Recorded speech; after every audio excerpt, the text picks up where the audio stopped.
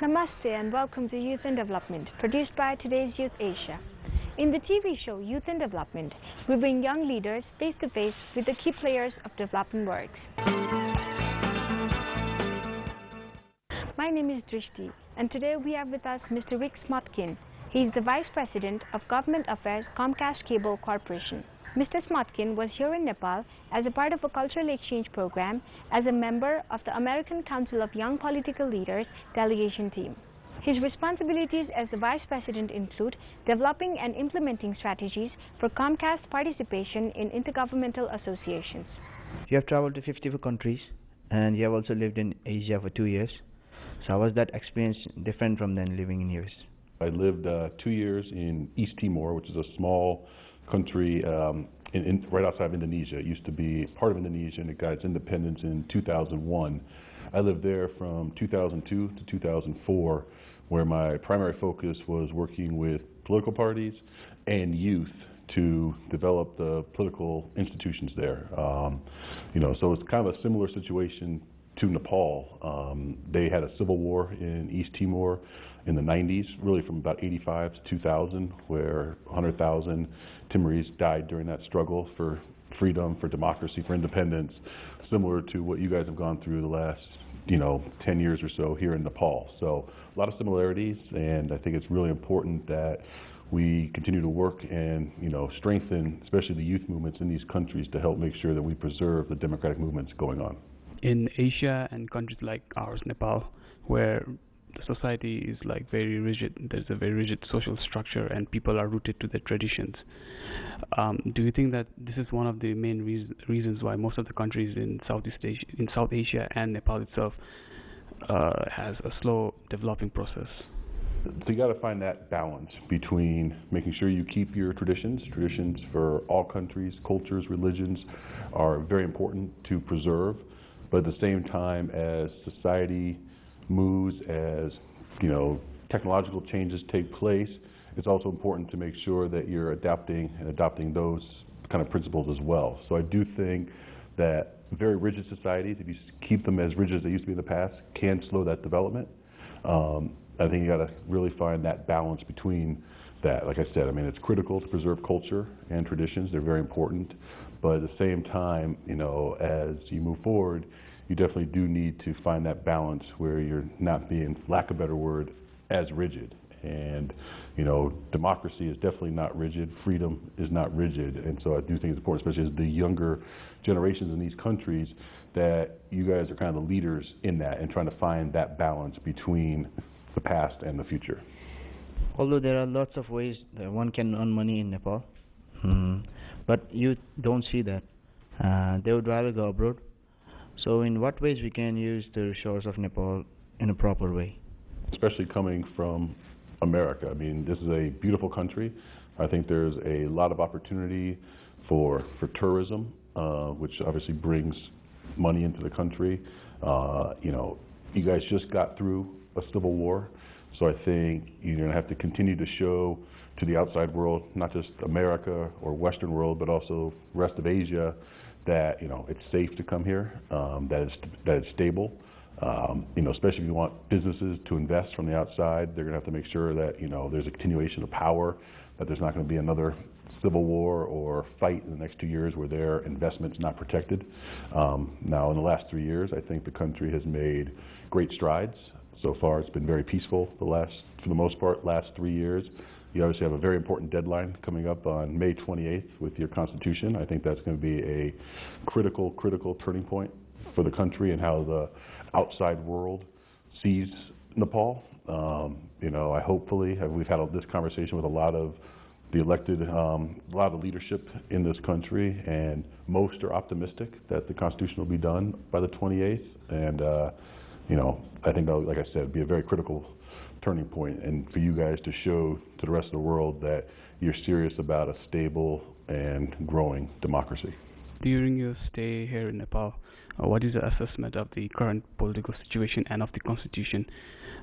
Like you said, May 20th, what next? If the Constitution is not made in time, what do you think will happen, or what are the steps that each and every political leader should take to reach the deadline. Right. Meet the So, deadline. like I said, I mean, it is, to me, of the utmost importance that the leaders of all the parties come together and have a constitution by May 28th, and not just a constitution. I mean, it has to be a constitution that the people support and believe in.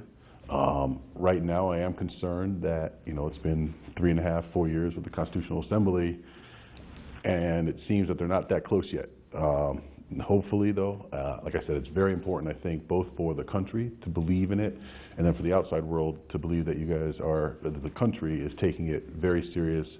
I think if we miss the deadline, there's going to be, I'm not going to say civil war or anything like that, but I do think there'll be some negative consequences, both from what the outside world thinks of the ability of the current leadership, as well as the people. I mean, the people of Nepal, that's the most important constituency that your leadership and your political leaders have.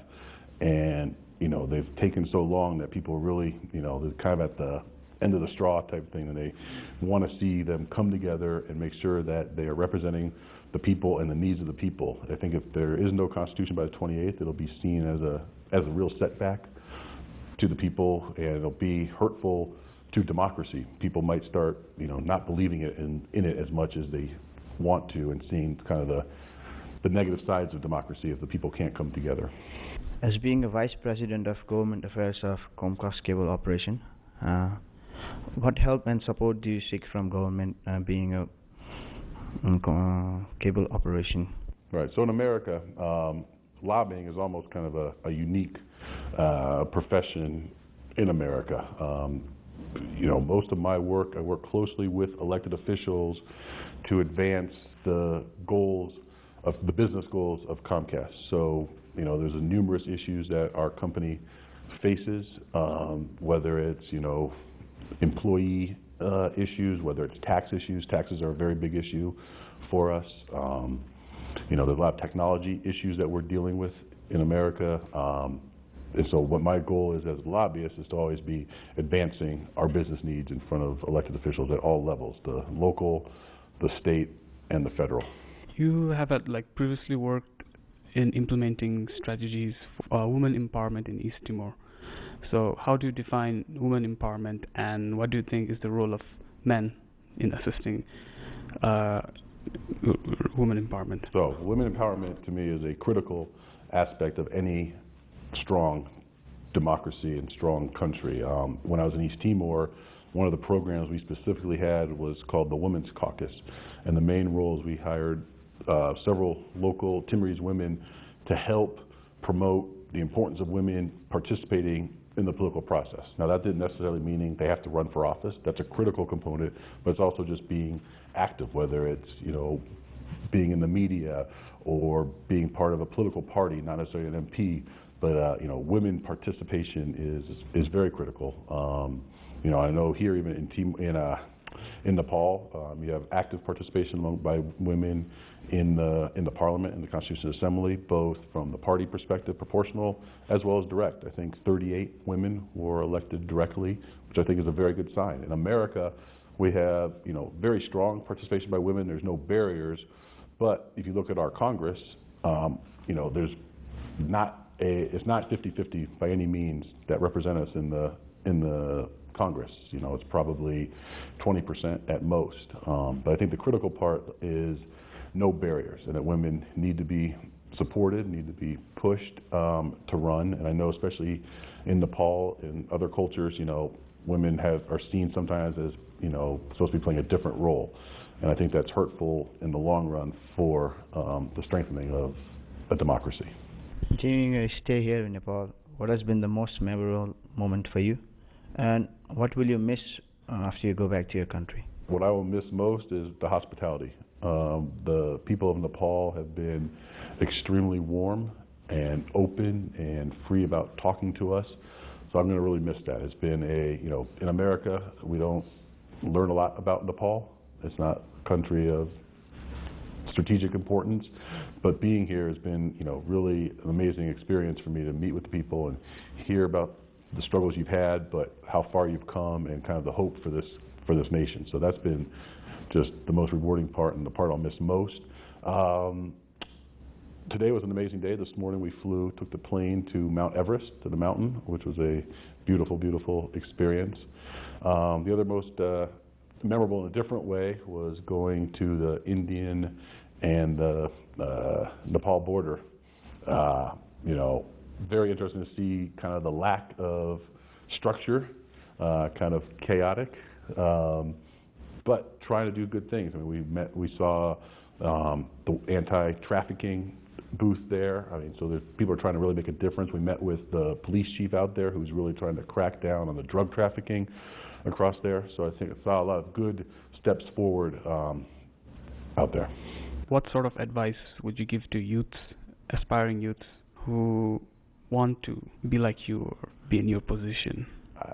Never say it like that. I mean, to me, what's most important is that you guys, you know, really are the future of this country. You know, you guys really are the ones who are going to make the difference and be the difference maker of where this country ends up 10 or 20 years ago. That's why it's just been so inspiring to me, meeting a lot of your peers and the staff at Today Use Asia.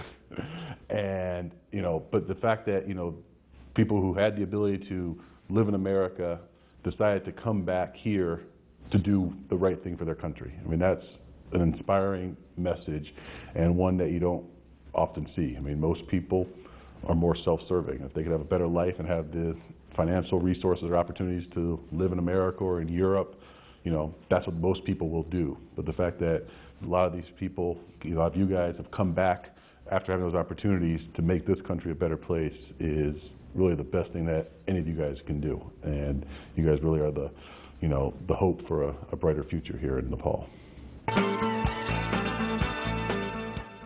Thank you very much, Mr. Rick Smotkin, for being with us today and sharing your insightful thoughts and ideas. Thank you for being with us. We look forward to your feedback. Our email address is youthya@gmail.com. We'll be back next week at the same time. Have a nice week. Namaste.